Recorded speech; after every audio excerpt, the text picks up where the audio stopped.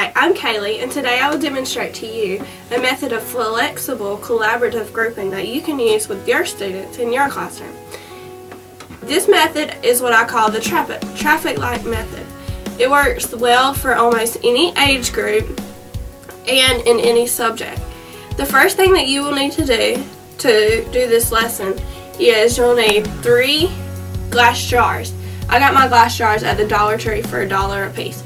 So then you take some acrylic paint and you just squeeze a dab into each jar, and then you will flip the jar over and let the paint run down, and you kind of have to swirl it to get it to cover the inside and let the excess drain out, and then let it dry overnight.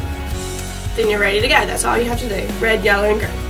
I call this method the traffic light method because, of course, red stop, yellow slow down, green go. The way you use this is at the beginning of the school year, you'll ask your students, or explain to your students that the red stands for, I don't understand the lesson. I need you to stop and review with me. Yellow is, I understand it, but I still need some review, so slow down. Green is, I get it. Let's go. I'm ready to take the test.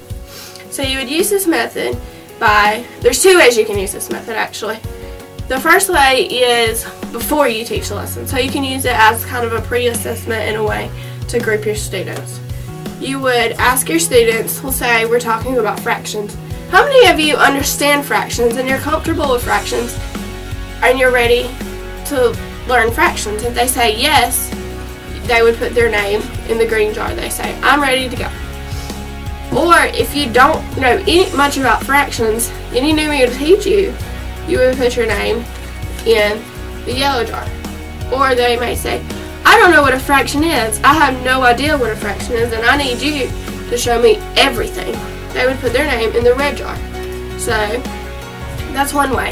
You can use it to pre-assess, and you can group your students based on, okay, I know I need to teach these students everything because they don't know anything. These students say they know a little bit, so I need to start on their line and do a pre-assessment and see how much they do know. These students say they know a lot, so I may need to enrich them. Or I can use this method after teaching the lesson, based on how comfortable they feel.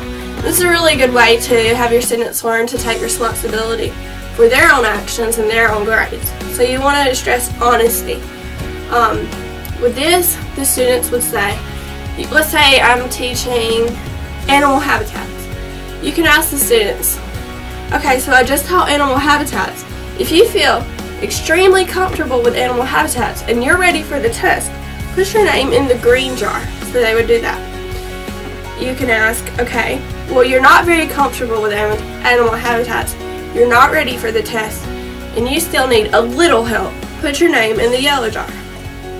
If you didn't understand the subject, you need a lot of help, and you want me to help you, put your name in the red jar.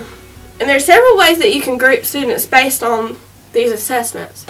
You could take student A from the red and student B from the green, pair them together and have them work together, and the green student can help the red student learn.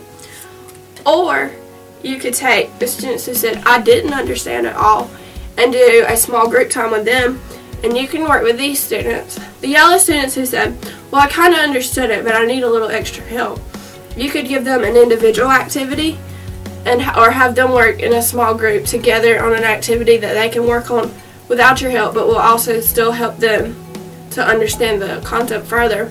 And you can enrich the green students, help them to learn even more and spark their interest.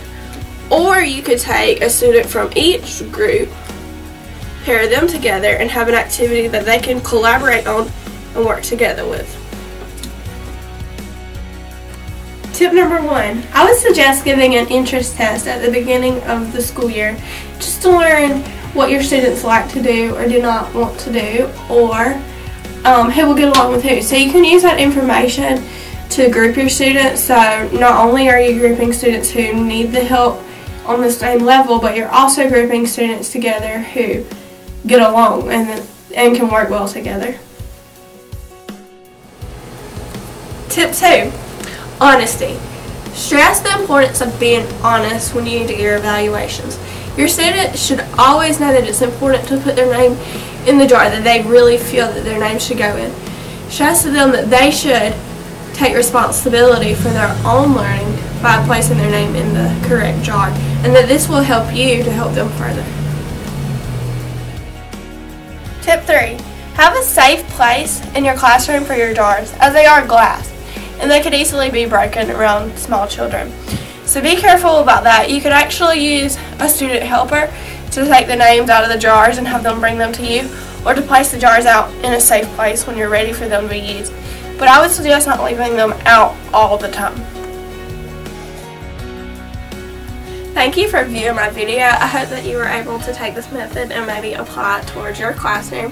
And hopefully it'll work for you, because I feel like it's going to really work for me in my classroom.